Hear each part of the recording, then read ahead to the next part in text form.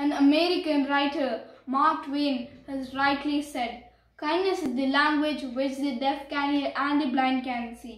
Hello everybody, I Harshith am going to speak about the importance of kindness and why we should be kind towards humans, animals and the nature as well. Firstly, we should always be kind to human beings.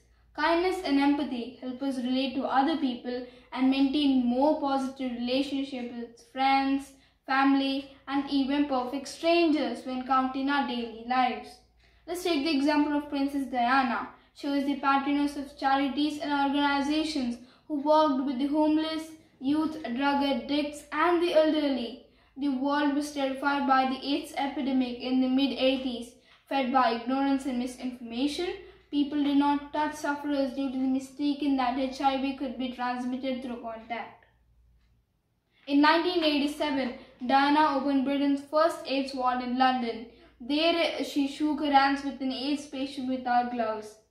Secondly, I believe we should be kind towards animals as well.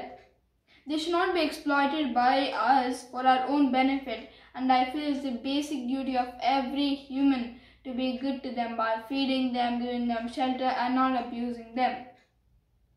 Lastly, we should be kind towards the environment. Nowadays, we are excessively making the Mother Earth suffer by polluting it and depleting its resources. Mankind has done a lot of exploitation and now it's time to show kindness towards the earth.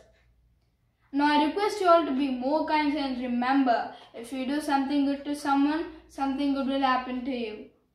I would conclude my speech by quoting Henry James. 3 things in human life are important. The first is to be kind, the second is to be kind, and the third is to be kind. Thank you.